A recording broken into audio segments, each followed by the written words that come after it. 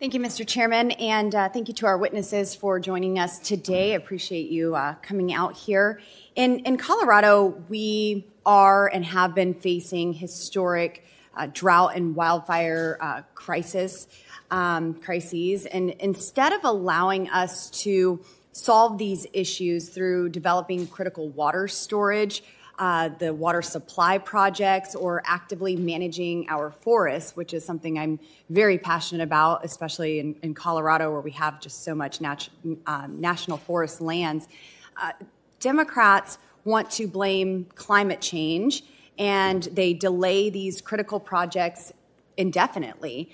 The current permitting process under NEPA is unworkable, and I'm proud to support Chairman Westerman's much-needed reforms to this very broken process. It's something that I've encountered struggles and difficulties with on a regular basis throughout Western Colorado and the Western United States even. Mr. Pugh, you mentioned that current NEPA regulations trigger litigation that burdens smaller rural communities, many of which I represent in Colorado. And meanwhile, we have larger, more resourced communities that may be able to afford sufficient legal representation. So could you just expand upon how frivolous these frivolous lawsuits can slow down, add costs, or even block important water and infrastructure projects?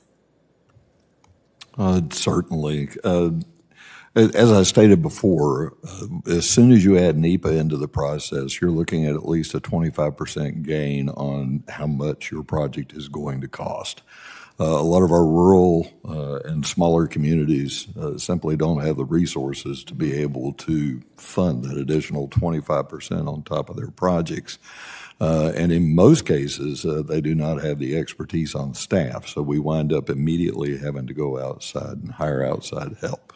Yes, and so some seemingly simple projects may even be intimidating for small tribal and rural communities that are concerned about going through NEPA to even begin that process.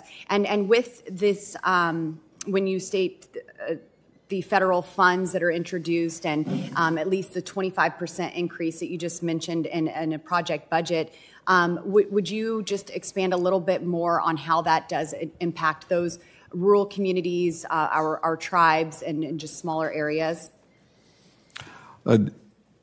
Again, the additional 25% is right off the top, adding to the cost. And also for us, whenever we would go into the NEPA process, our contracts with our outside consulting engineers and environmental people were open-ended because we could not adequately describe how long the project was going to take, nor could we adequately describe the entire scope of services that would be required. Yes. Yes, and we've experienced this in Colorado with Wolf Creek Reservoir up north in the Northwest. It was about a decade just going through that NEPA process before it was ever permitting was ever approved. We have funding to begin that, but there's still more processes that need to take place in that. So I don't even think $5 million is a drop in the bucket, but at least we're making progress. So to eliminate some of those burdensome regulations and the frivolous lawsuits, I think would be extremely beneficial. Now, Mr. Jakins, you stated that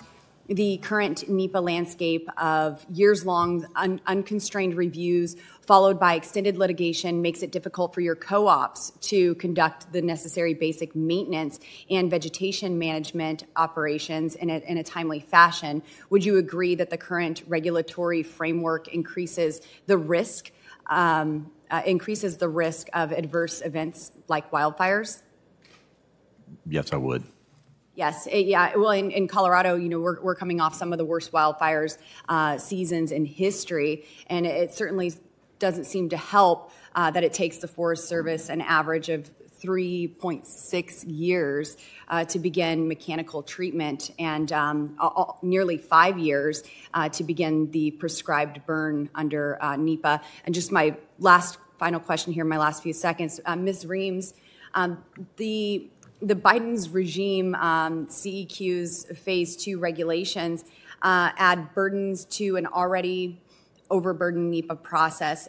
Can you expand briefly, while my time's expiring, upon what reforms CEQ should implement to better align with the law and the congressional intent? Well, the intent also was, it was supposed to be simplifying. Then we had a 430-page document to simplify. So I think one of the pieces that's important on this document, this piece is that it does not reduce community engagement. It continues community engagement, which we all agree we need. So I think there's just some mischaracterization about what this does. Would be my quickest answer. Yes, I think only Congress and bureaucrats could simplify in 435 pages. Thank you all so much for your time, and I apologize for going over. I yield back.